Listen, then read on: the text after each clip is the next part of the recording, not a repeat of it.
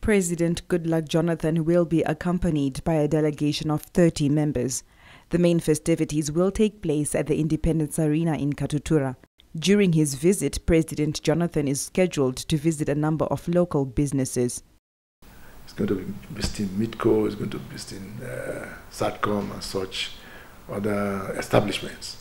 He's also, going to have signed some memoranda of understanding between our two countries in a number of areas: tourism, youth development, agriculture, trade and investment.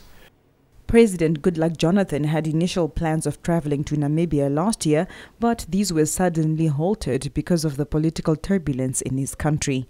At the time, Islamist extremist group Boko Haram had just bombed a school in the West African nation, killing more than 50 students. Keeping this political instability in mind, can one then classify Nigeria as a sound business partner? It's not as bad as it is perceived, because the business people who fly into Nigeria, the airlines are flying to Nigeria on a daily basis from the UK, from other parts, like Emirates, 2 flights a day to Nigeria, and you hardly get a seat. So certainly, the business people know that there is no, that cannot be a hindrance to the investment. But one very interesting aspect of this visit also is that there's going to be a business forum.